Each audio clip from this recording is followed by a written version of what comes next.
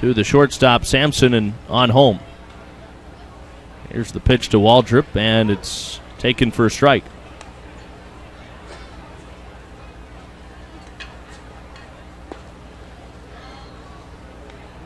Nothing in one on Kyle Waldrop.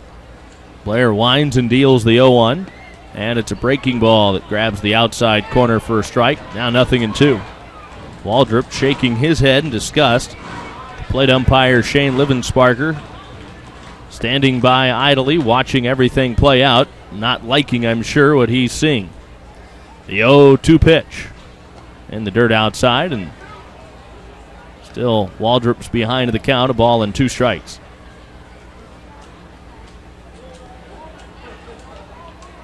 Waldrop, a left-handed hitter.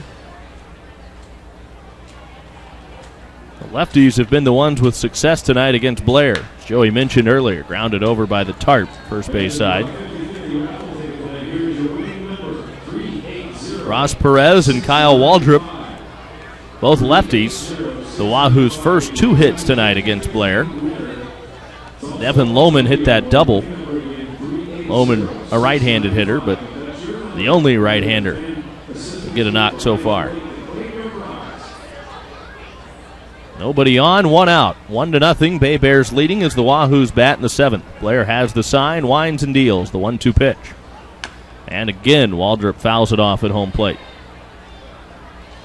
He was fighting for that one.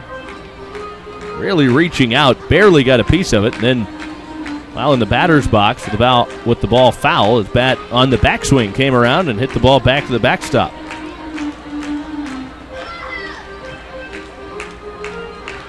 Can do that as long as it's a foul ball. That's in fair territory. You're out. Here's the 2-2 pitch. 1-2 again, rather. Swing and a miss. Down on strikes, Kyle Waldrop. He's tagged out by Mark Thomas. And that is the 9th strikeout of the game for Aaron Blair.